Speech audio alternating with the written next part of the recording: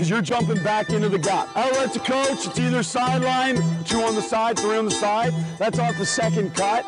Leads the country in offensive rebound. Hey coach, welcome to the Basketball Podcast. I'm your host, Chris Oliver. Let's share the game.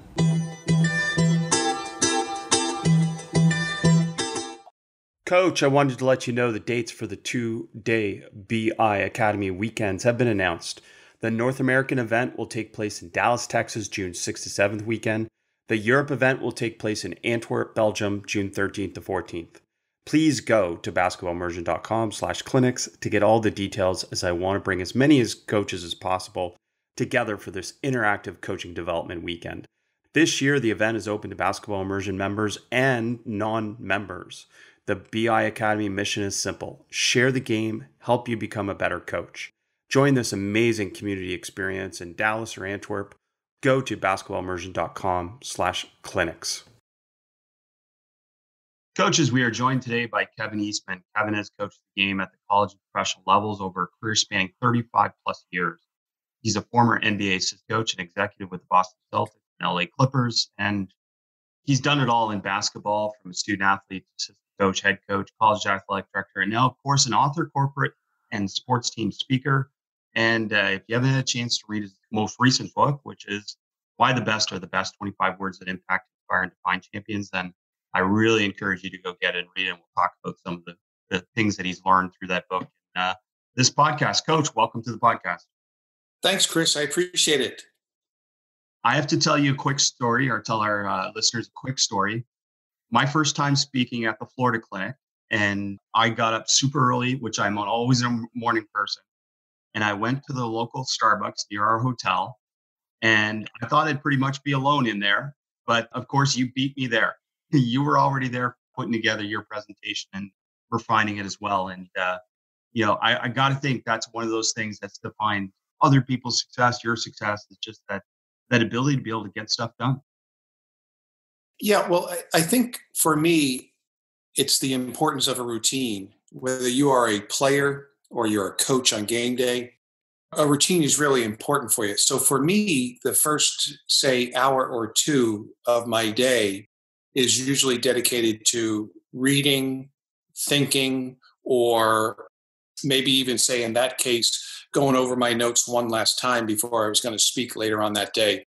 But it's just something that I believed in for a long, long time now, and something that I'll continue to do because it's been great for me. And I found, and I think people have to do this, what's the time of the day where your mind is the most creative, where thoughts flow a little more quickly?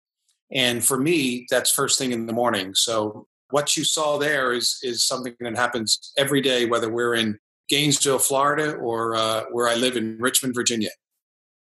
Well, it's a great point, because we glorify the morning sometimes, but it doesn't matter. Different people have different times of the day, and I'm glad you said that. Coach, the other thing, one of the big takeaways from a lot of coaches that I've talked to as we approach the 100th episode of this podcast is we're all, and these are your words, we're all on a seek and find mission. And the next step is to think and apply. And I believe that where a lot of coaches get bogged down is on that application side of things. Because as you know, there's almost too many ideas out there nowadays for us with access to so many different things. Can you talk about the importance of application?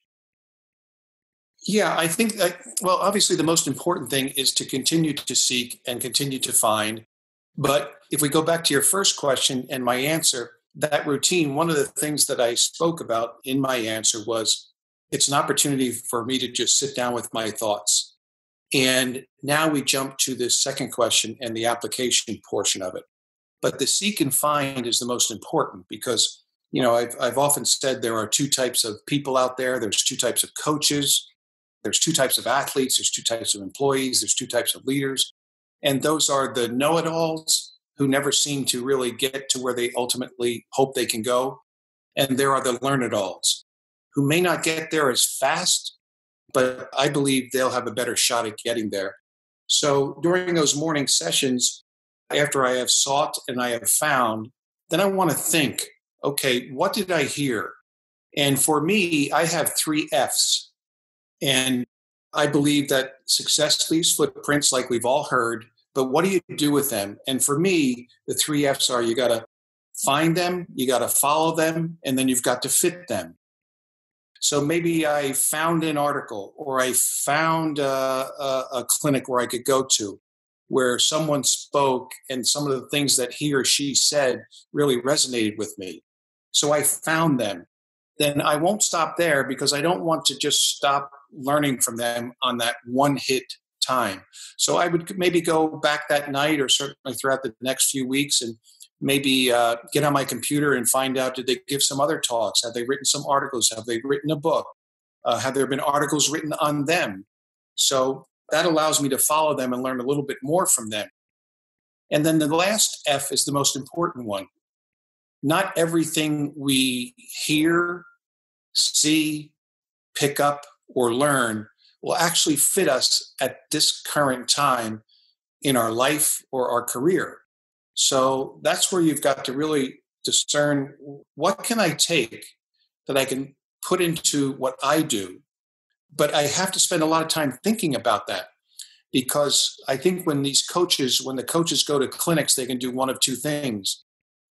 Once they hear a good idea, they can either memorize it or internalize it. And if you memorize it, it's never going to come out as if it's yours, as if you believe in it. And I don't think if you just memorize it, when it gets to that moment of truth in your life or your career or a particular game, it's not going to come out naturally. So that's why I think you've got to internalize the messages that you hear and understand that you don't want to put everything you just heard into your system or your thought pattern. Because if you're changing all the time, then you really have no foundation. And that's kind of just how I believe the most successful coaches and leaders, they've put a lot of thought to what they believe in and how they feel that their team or their organization should operate and how they should do it and what they should do. And then as they get a new idea that may enhance what they're currently doing, then they insert that. But they don't insert every new thing that they hear. So that's, I guess, how I would answer that question. Well, that's great. Just adding a methodology to that with 3 F's, great guidance, coach. Yeah, obviously you get asked this a lot, but I know you can add some insights because you've gone through this whole cycle of coaching at all these different experiences, different levels with people. So what are some things now that you would pay more attention to if you went back to coaching? Well, I think number one, recognition. As the leader, as the head coach, and my wife Wendy always used to tell me this, and I just didn't do it or believe in it because I felt I didn't need it. Although maybe I really did, but just didn't understand I did. And by recognition, when someone's doing a good job, let them know, whether that's your assistant coach, a co-coach who maybe helped you get over the hump on something, but recognize people, because two things that I've found out as I'm now into my corporate speaking and having an opportunity to be around some really good leaders in the corporate world is that they recognize their people and they also appreciate their people. So that would be number one. And that has nothing to do with what happens on the floor, although I think it has a lot to do with what happens on the floor, because it provides the people you're speaking to and you're recognizing and appreciating a boost of confidence. You're saying to them that you value what they bring to your team or your organization. So the same thing would take place with the players. I often talk about the word truth and how it's so important, and it's the most important word of all success. But everybody thinks that truth is always the negative things you tell people. And in fact, truth can be very, very positive. Like you have recognized them, you have appreciated them. So that's number one. On the pure X and O, well, before I get to the X and O, the second thing would be I would have invested a little more time with our players off the floor to get to know them a little bit deeper, to find out really what gets them to their maximum level of energy, efficiency, and production. And also this relationship building can build a trust, because there's going to be times during the year where you are probably going to have to be maybe a little bit negative, get on a player a little bit harder than normal. And if there's a trust there and a respect there because of the relationship that has been built, I think those words that are coming out of your mouth are accepted a little bit more. And We can look to the NBA and Greg Popovich, who's known as, you know, not only a great coach, but also a coach that all players want to play for. And he'll get on his players really, really hard at times. But because he's built that relationship, they're willing to receive the words, however they are. There may even be a word that comes out of Pop's mouth that you might not hear often in church on Sunday. But the player's willing to accept it because they trust, because of the relationship that was built, that Pop's telling them this to help them become better that game or in their career. So that would be the second off the floor thing. And then on the floor, I probably, number one, would have continued to do the skill development because that was really important. I felt that players oftentimes just stay the same or get a little bit worse with their skills during the course of the season because we're so used to doing the team stuff. So continuing to find time to work on their individual skills relative to the rules that you have at your level, the number of hours you can practice, etc. And then I probably would have watched a little bit more film, but not long duration of film. What I learned from Doc Rivers is you can watch film every day, but his rule was you got to keep it to 13 clips or less because he felt after that the players actually wanted to get on the floor. So that would have made us as coaches really work hard to figure out what are the best 13 clips for today. Now, I'm not advocating here that the coaches who are listening to the podcast look at film every day. That's up to them and what they believe in. But I think if you do watch film, I think sometimes you can go overboard with it to the point where the only thing you're really doing very, very well is getting your players to mentally sign out because it's too long.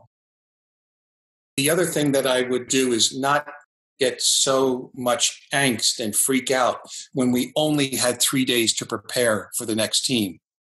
Because what I found out in the NBA is you might play the Milwaukee Bucks on Thursday night, then you have to fly to Golden State and play them on Friday night.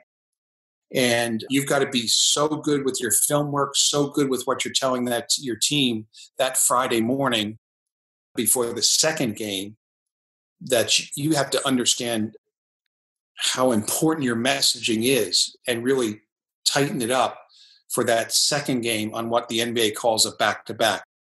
But what the NBA taught me is you don't need 27 days to prepare for your next opponent. You don't need 3 days to prepare for your next opponent. If you do a good job and you've taught your system well enough throughout the course of the year, you can put in what the other team's going to do in a day. And you may say, well, college needs a little longer and high school needs a little longer. Well, that's all knowing what your level is and what your players can absorb and how quickly they can absorb. So those are some of the things that as I think back on, I would do. And then I guess I would throw this at you. Winning a college basketball game or an NBA game, it's not life and death. And I kind of treated it like that. And maybe that even hurt me going into the next game. So those are some things that I'd throw out there. Well, that last part's obviously really important. And that seems to come with age a lot of times. That certainly was something that I developed a little bit more. And it relates to one thing that you've said also, which is you need to get heart space in order to get to mind space. And for me, I recently did a heart opening ceremony, which is a kind of a meditation and a ritual. But I always reflect on my coaching career saying, I'm very spiritual in the heart sense, and I didn't show it enough to my players because I was always focused on the competitive intensity. Can you talk a little bit about this heart space versus mind space? Yeah, well, in today's world, there's so much clutter.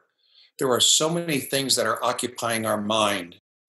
The demands we have at work, the demands we have at home, the meetings we have to get to, the presentations that we have to prepare for, the game that we have to prepare for.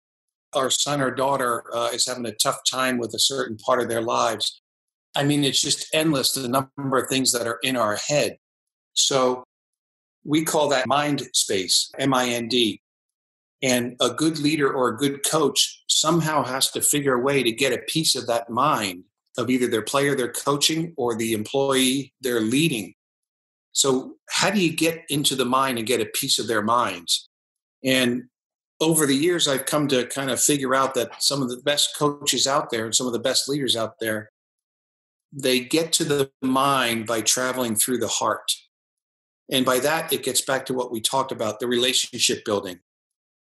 The more that someone can get to know you, the more that someone knows that you are and your heart is invested in them and their future and their career, you can get a piece of their heart space as well. And when you get a piece of someone's heart, that's usually when you have an opportunity where they'll open the door and let you into their head. But it all gets back to the relationship building. And, that's why working with Doc Rivers was so good for me to observe, because he was able to just consistently build a stronger relationship, maybe not on a daily basis, but certainly a weekly basis with all of our players. So, and that's one of his strengths. And at the pro level, the relationships you have with the players, that's really important to whether or not you are ever in the conversation of vying for a championship. It's great stuff. I'm curious with that, building the relationships. You mentioned Doc Rivers, how good he was. That would be something that you would have even done more of when you go back to coaching. How is that done best? Is it done through informal conversation? Is it done through formal meetings, one-on-one? Where do you find that this relationship building has been the best version for you? And I think it's just little bits at a time. I don't think it has to be one 7-hour meeting and you let everything out. I just think over time. Lawrence Frank, who I worked with and is a good friend of mine, he's now the president of basketball operations for the Los Angeles Clippers. And he had a term that he said, purposeful accidental collisions. So you just accidentally ran into your player at the water fountain. Well, you actually did it on purpose. And that gives you an opportunity maybe for 3 minutes to maybe tell them something they did well, or something you heard that maybe their brother who's in high school had a great game, whatever it is. But I think what you have to do when you're building relationships is make sure it's more about the other person than it is about you. So asking them questions about themselves, providing recognition for them, providing appreciation, letting them know you appreciate them. Or it just could be simple stuff. Hey, did you see that game last night? And maybe they say, yeah, I saw it. And then you might say, how about that last play?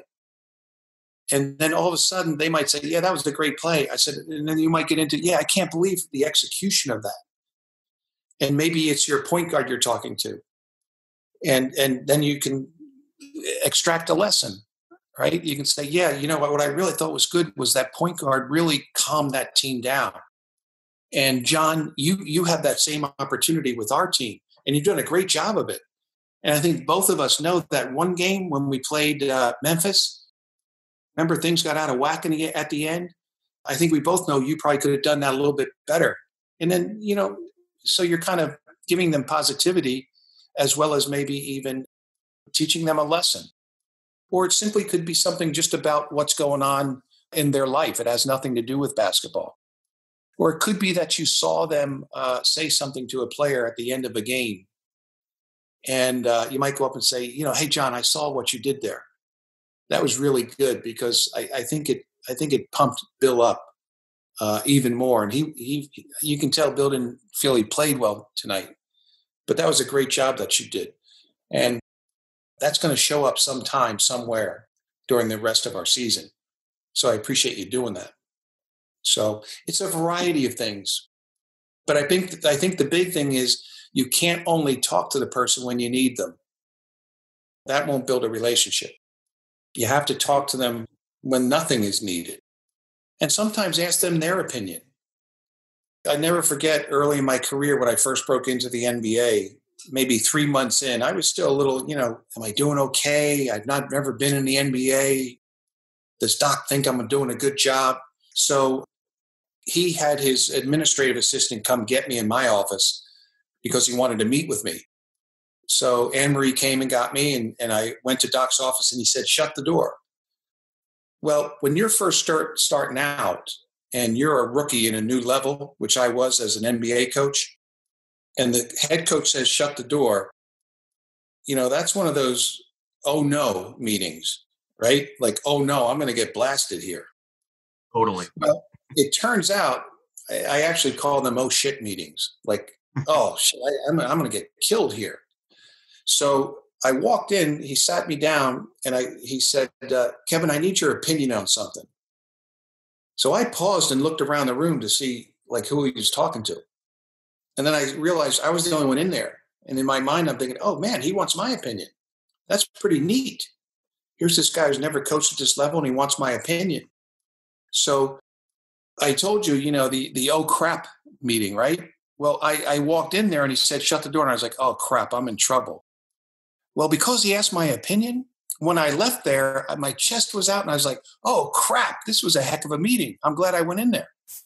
So even that's building of a relationship. That's telling the other person, I trust you. You can help, right? You can help this team. And in return, when they ask you for your help, do the same thing back. That's how these things are built. But it's incremental. Purposeful accidental collisions, love that. And what all that reminded me of too is one of my main takeaways from your book, and it confirmed over and over again from talking to other great leaders or people that I've been around in my life, that success is intentional and deliberate. That these moments that you're talking about that we think sometimes just happen or they're natural, they're mostly intentional and deliberate, right? That's how leaders act. Yeah, well, that's what success demands. Sustained success doesn't happen by accident. For all of the coaches or people or just corporate employees that might be listening to this, if you have a place that you want to get to in your career, in your life, you can't just kind of wait around and hope it happens. You have to, like that word intentional is one of the most important words in success. You have to be intentional. Like my definition for intentional is what you do on purpose to fulfill your purpose. So if your purpose is assistant coach, what are you doing each and every day to be the best assistant coach? Because if you will do those things, you're going to get better. And if you get better, you're going to have a chance to become your best. And that's how it works. So the people who are waiting around for it are the ones who always kind of live in the world of regret, right? They never get to where they want to go. Now, when you intentionally do something, sometimes that won't be successful and you got to be able to bounce back from that. But the two words you used, intentional and deliberate, those have to be focal points. Those have to be words that you live. Like you live those words. You don't just have them in your vocabulary. And that's the difference between successful people and people who are average or unsuccessful. They just use those words. They have them in their vocabulary. Well, successful people, they live those words. So those words shone through as I read your book. And a question popped in my head too, and I made a note of it so that I could ask you someday, is one thing that I wanted to do better or would do better if I go back to coaching is I'd want to show more enjoyment, more outward enjoyment, because I loved coaching. But there's this balance between, you're supposed to be competitive, you're supposed to be this or this, and you have to be true to yourself and your personality. But I really enjoyed what I was doing, but I wasn't showing it. I'm curious if you saw that in your study of CEOs, that they did a better job than some coaches at showing that they're enjoying what they're doing so that their employees, that resonated more with their employees. Have you looked into that at all? Well, I've noticed it. I can't tell you I've studied it, but you can tell when the leader gets, because usually I get introduced by the VP or the CEO. It's just that way at the conference or their company meeting. So you can see it, you can feel it, and you can hear it, how much they believe in their people and enjoy what they're doing and enjoy working at the company. A lot of people will probably say to you, if you say, well, gosh, you got to love coaching more. They'll say, I do. Did you see me? Did you see when we upset that team yesterday? You didn't think I was enjoying that? Yeah, you love winning. But what we're saying is, do you love coaching? Because winning, you have that opportunity maybe 25 to 30, or in the case of the NBA, 82 times a year. But those every day, that's why I've never felt like I've had a grind. Like people always say the grind of the NBA. That was fun. And then when it became a grind is when I got out, right? So you don't have to you can't just love winning. You have to love coaching. And part of loving coaching is loving the interaction of the people that you're leading, right? Helping them to get to where they want to go, helping them to become better, helping them to do something they knew when they came in that year they couldn't do it. But you help them get there. And you actually maybe believed in them before they even had that belief in themselves. That's what coaching can do. And I think when your team can feel it, see it, and hear it, that's when you really have a chance to have something special with your team and in that year. And it may not be you win the championship, but it may be that once that year ends, everybody knows that, gosh, we got the most out of ourselves this year. This was a fun year. This was really good. And you can win and you can compete and still have fun. You know, I think back to one of the things that I did one year when I was at a place called UNC Wilmington. We were playing at Davidson. And I remember canceling practice the day before the game. And we asked to get into their pool. And in our practice gear and coaching gear, you know, going off the diving boards, players challenging coaches, you can't do a flip, you know, whatever there was. We ended up winning the next game. And I think a big part of it was just easing the tension, easing the angst, and just having some fun together on the road, both coaches and players. So whether that's, you know, we've played kickball before in practice, we've played wiffle ball in practice, you know, whatever it is, it can add enjoyment to what some people might call the grind. I love that. And just great advice from my experience that you shared some practical ideas with. And Coach, I'm wondering, how can we be better at holding our players accountable? That's something I get asked a lot, and I'm sure you do as well. Hey, Coach, going to interrupt this podcast for a brief message from show partner, Simply Safe. With home security, there's two ways you can go about protecting your home.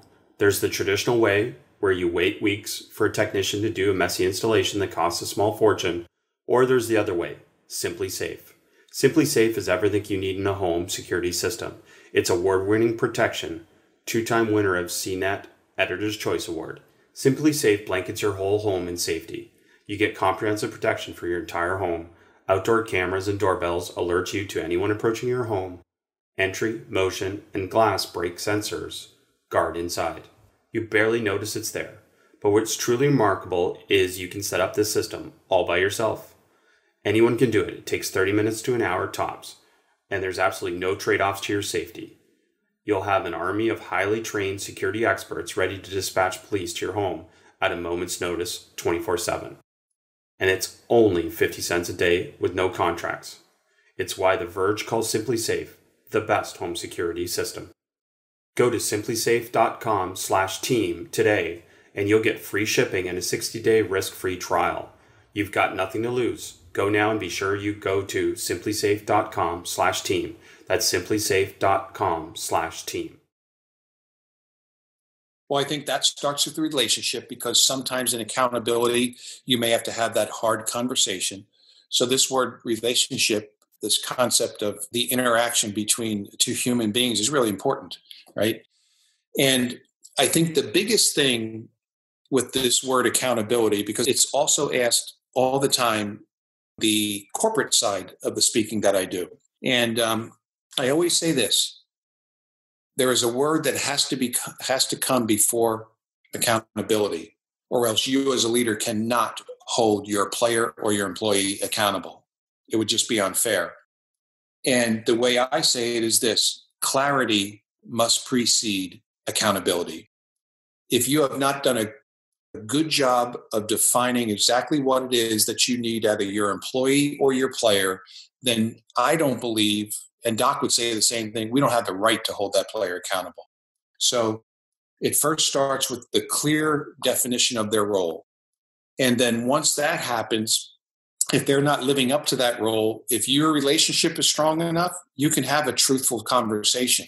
Now, the player may not like it as you're having the conversation, but just like that Popovich and Tim Duncan example, you know, if he gets on Tim really hard, maybe even says some words that we shouldn't say, when Tim leaves that conversation, he may not like how it was said, but he understands what was said was for Tim's best interests. And that's why Tim was so good for the organization. He would take anything Pop would throw at him. But as a leader, you can't be afraid to hold your people accountable.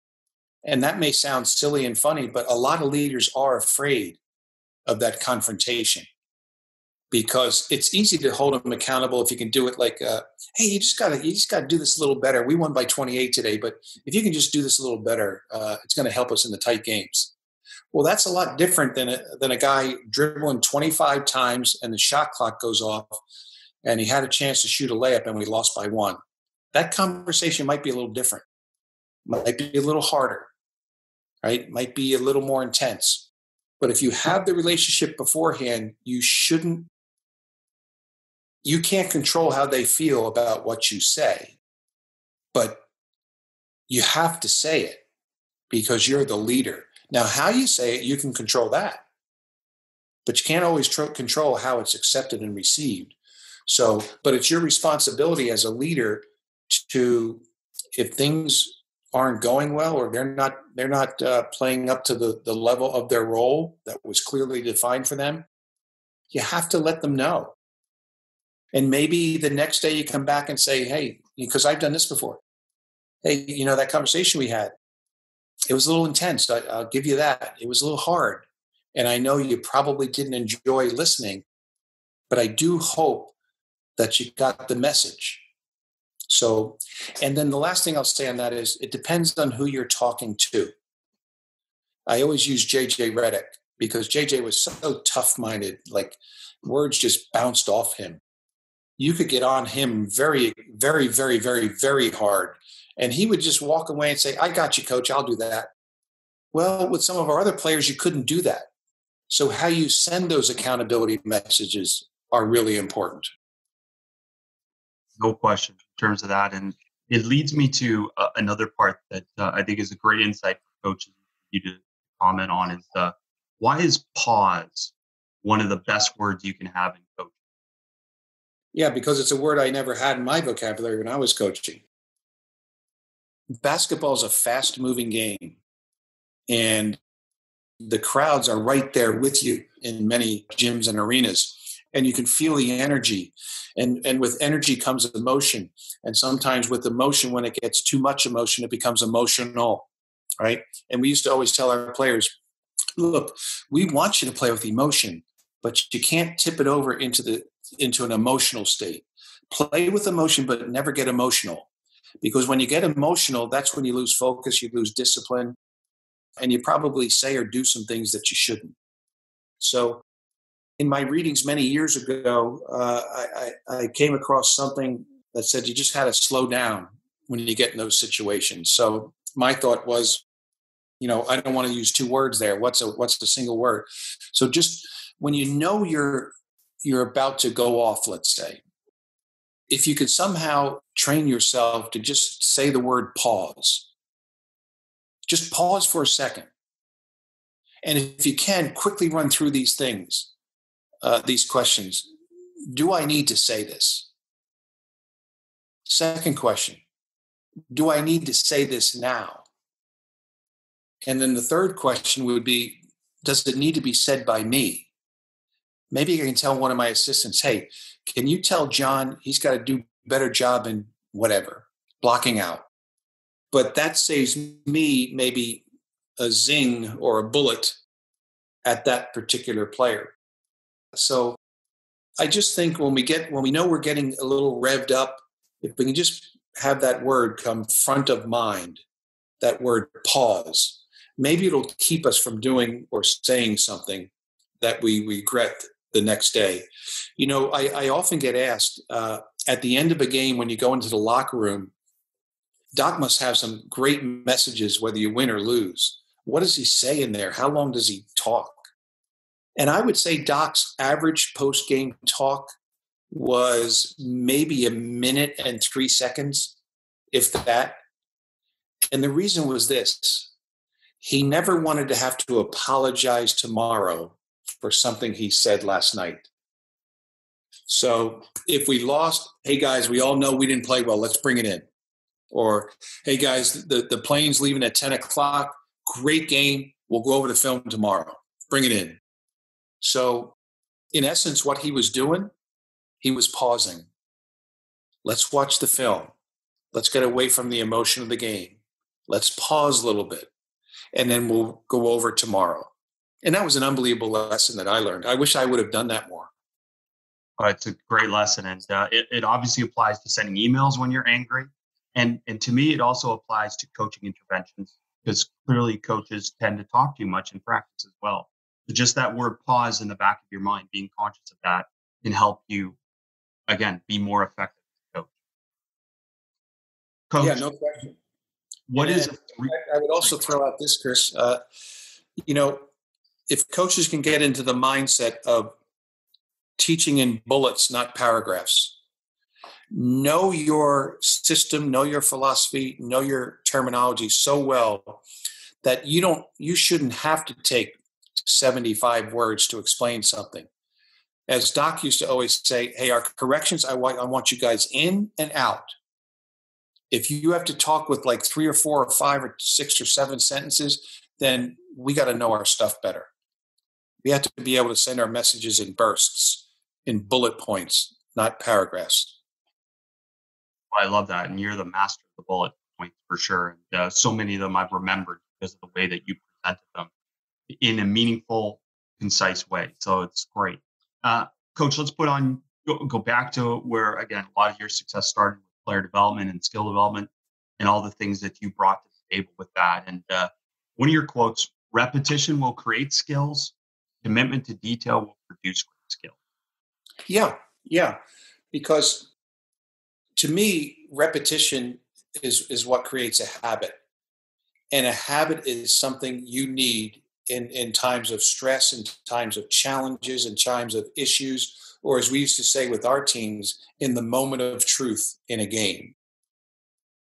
As the SEALs often say, in tough times, you sink to the level of your habits. Now, if your habits are good, you don't sink at all. If your habits are bad, you are going to sink.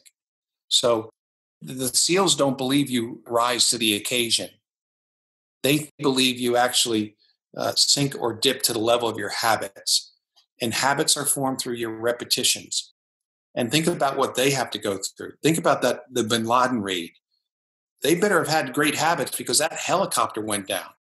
And if you talk to any of them, and I happen to know one of them who was involved in that raid, he will say, we didn't rise to any occasion.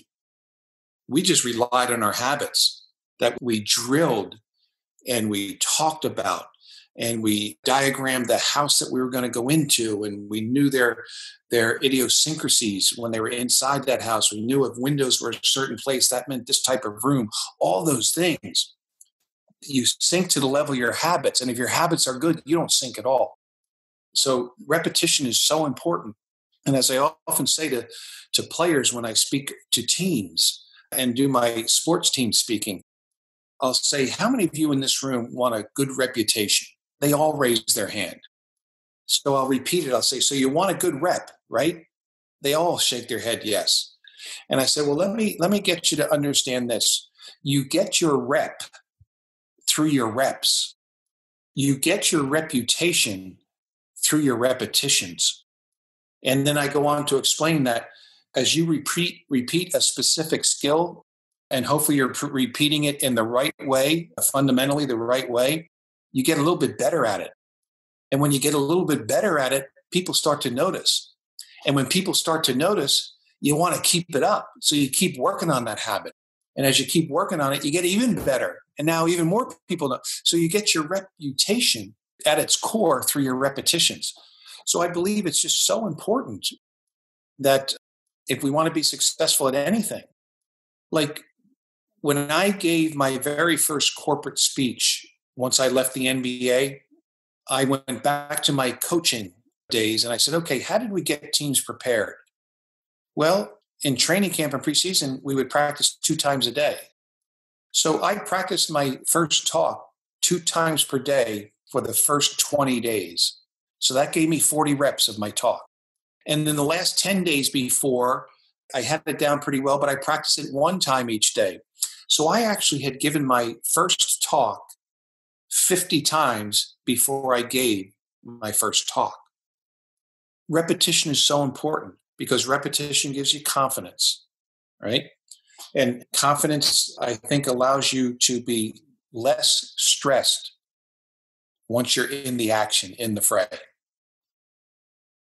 Taking that to another level, then, with all your experiences in the NBA personally, beyond repetition, what are some other things that make a good workout or keys to a good workout? Well, I think you have to practice at a rate equal to or faster than that which will occur in a game. Now, I don't mean you go crazy fast, but it may be in a shooting drills, the balls are coming at you a little bit faster each time, right? So that's what I mean by that. I think the types of drills you do.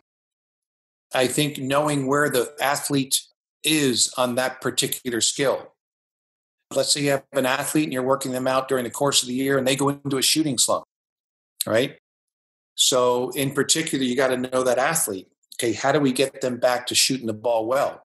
If I ask players what they do in a shooting slump, they all say the same thing. I get in the gym and I take more shots and get my shot back. Well, and I would tell them that's great, but let me just tell you what Ray Allen, one of the best shooters, what he did when he was in a shooting slump. You see, because what he did, getting a lot of shots, was third on his list. The first thing he did was he tried to evaluate his shot selection. Maybe the shots he was taking was causing him to miss. Maybe he was taking them too highly contested. Maybe he was taking them off balance. Maybe he was taking them too fast. So he would evaluate his shot selection. The second thing he evaluated was his feet, because all the really good shooters at the highest levels will tell you the quality of their feet usually determines the quality of their shot, because their quality of their feet allows them to start the upward movement on balance. So Ray would actually do a drill where we didn't even have a ball, and he would just fake and then cut to somewhere on the court. We would pretend to throw him a ball, and all he would do was pretend to catch it and square his feet up just to get his feet back. Like, remind his head that his feet needed to be right. So, and remind his shot that the feet needed to be right. And remind the feet that they were the start of the shot. And then he went and took more shots. So there's just, it just really, to me, depends on the player and where is he or she in their development, and how hard do I push? What's their mental makeup like? Can I push him hard? Can I push her harder? These are all things that would go into how long would I go with that particular player that particular day. Because I always went into skill development with a clear-cut plan for each and every player. And I always kept it in the back of my gym trunks. And we would just go down whatever it was we were working on that day. Coach, curious as you're talking there about, your experience as an executive, involved in player development, assistant coach at the NBA level. Curious about reverse engineering an NBA player back to college, back to high school, knowing when you saw them first come into the NBA, what were some of the biggest things that they weren't able to do yet that we could have developed better, say in college, or we could have developed better in high school? Do you have some thoughts on that after being, again, at that level in those different roles? Well, the first thing I would say, actually, I don't know the order just yet. Let me just fire them out because I haven't thought of it relative to this particular question. But routine would be number one. Start to get into a game day routine and a practice routine. And that means what you do before, what you do after, your stretching, whatever it is. That would be number one. Number two, start to pay attention to the details a little earlier in your career. Number three, I would probably add some defensive skill development into some workouts, just some concepts that as they keep climbing up the ladder and go to new levels, they have to master these things. Now colleges are teaching the pick and roll defensive details much better than they were when I first got into the NBA, because what we found with rookies coming in is they really didn't know the entire package that goes with defending an NBA pick and roll and everything involved in it. So I would add some defensive things. in that as well. I would also add some film work, because as you go up higher, you're probably going to watch a little more film, and film becomes important. And it may not be you watch it as a team when you're in the NBA, because I said 13 clips with Doc, but you're going to watch with an assistant coach another 13 clips just on your game. And you may even watch it on the bench after you get done your pregame shooting routine before you go back into the locker room. So that would be important.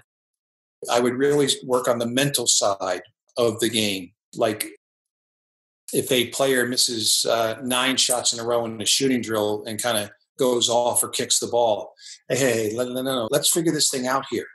Let's work on this. This is an area of improvement for you that if you don't get this right, it's going to affect even the skill that we're working on. So those would be some things that pop into my head. But the mental side is becoming more and more a part of our game. Like, how do you deal with failure? How do you deal with mistakes? How do you deal with embarrassment? How do you deal with all this stuff going on in the Twitter world? Because how you feel in your mental and your mindset that day or that game ultimately will have a bearing at some point during that day or that game. So glad you said that last part about particularly the integration of mental skills and coping strategies. I think is really an untapped area where we do not spend enough time as coaches finding experts if we're not experts to be able to help players. I'm glad you brought that up. Yeah, and some of that goes back to the relationship thing too. The stronger the relationship, the more you may find out about that player. They may tell you, and if the relationship is strong, they're probably going to tell you some things they may not tell others. And some of those things that they tell you may be able to help them and help you as you try and create that personalized plan to get that player from spot A to spot B to spot C and so on down the alphabet. So I think I just think that the mind is more a part of the game than it was maybe even 10 years ago. So we pay attention to it a lot in the NBA, I'll tell you that. Where's their confidence level? Where's their motivation level? Where's their mind today? And sometimes they won't tell you. So that's why you got to be keen on their body language and how they're walking that day even. You know, are their shoulders slumped? Are they walking in a real slow gait? Are they not talking to anybody today when normally they're the life of the team? So I think we've got to be more observant today. Maybe, again, for the fan and me a little bit, but can you reflect back on those Boston Celtic years? Obviously, tremendous players, tremendous talent, tremendous coaching staff as well. Do you reflect back and ever think about what was the biggest, say, basketball, technical, tactical impact that is still lasting from that group? Because you guys seem to be very innovative, especially on the end, driven by personnel. But do you ever reflect on that and have some thoughts on that? Yeah, well, first thing, driven by personnel, a lot of people are going to equate that with talent. And if that's what they do, then I would say, no, we were not driven by personnel. We were driven by mindset. We wanted to get the right types of players that had the mindset to actually compete at a championship level. Because sometimes what that means is you're going to go through some rough spots and you may have a hard truth said to you. So you have to be of the right mind to understand what it takes to actually go through a year and win a championship. And then we believed in simplicity. Maybe at the time when we won it in 2008, the NBA, the standard NBA team, might even play a pick and roll 6 different ways. We did not. We played them 2 different ways. That's it. And we challenged our guys to be the best in those 2 ways, because then we took the thinking out of it. You know, Darryl Royal, who was a really good football coach at the University of Texas many, many decades ago, in his book, he makes a statement that stuck with me forever. A hesitant athlete is a non-athlete. And we wanted our guys to play, not think and play. Now, on the other end of the floor, we did have to think a little bit in terms of shot selection and time on the clock and all that sort of stuff on the offensive end. But on the defensive end, we wanted that to be all about energy and simplicity, as well as communication. So that was a big part of why we were able to do what we were able to do. And then the other part of it was our culture was built in and around the word truth. You could tell a hard truth to a teammate, but our guys also understood you have to receive that hard truth. And what we found with that particular team is nothing was ever taken personally. And that may sound like a simple statement, but for teams that win championships, for the most part during the course of the year, nothing's personal. It's just, okay, we're out here in a competitive environment. Something might be said, boom. Now, could that happen a couple of times? Sure, in the course of 82 games and you're with your team 250 days that year, but they get over it. And the intent was not personal. And we were very careful.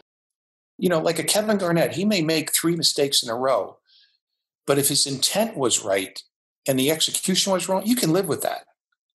His intent was right. He was trying to win the game. He was trying to help our team. The intent was right. Someone whose intention might be to selfishly not do something because they were lazy and didn't feel like doing it or it was too hard, that intent is a losing intent. So there were so many things beyond X's and O's that were really important to us. And I believe that helped us choose the players that we chose, to go after the players we went after, and ultimately to win the championship that we competed for. Coach, let's focus a little bit on I think a big picture question as we start to wrap this up. And you say, what is a 3-dimensional look at success? I think that's an important thing that you've shared with coaches to be able to understand and value success beyond, again, just a financial return or a win. You talk about 3-dimensional look at success. The 3-dimensional look at success, is that what you're talking about? Yes. Yeah. Well, this was also a big part of who we were and why we won. And I just termed it the 3-dimensional look at success. And it goes like this. You have to learn from the past, you have to produce in the present, and you have to prepare for the future. If your team or your company or you as an individual can do those 3 things each and every day, you got a shot to becoming the best that you can become. And by learn from the past, I mean, look, just learn from the past. Don't live in the past.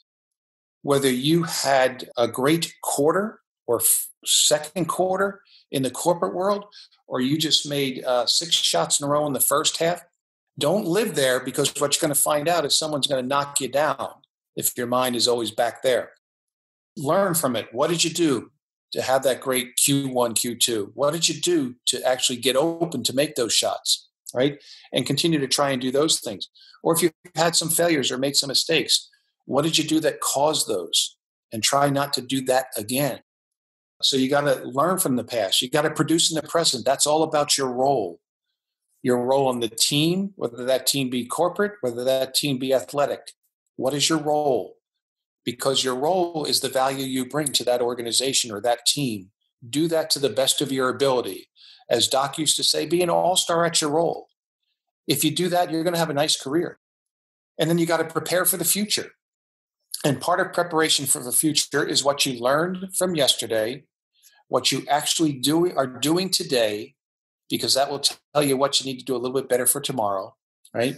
So if we can live in 3 days, there's 3 really important days on the calendar, only 3.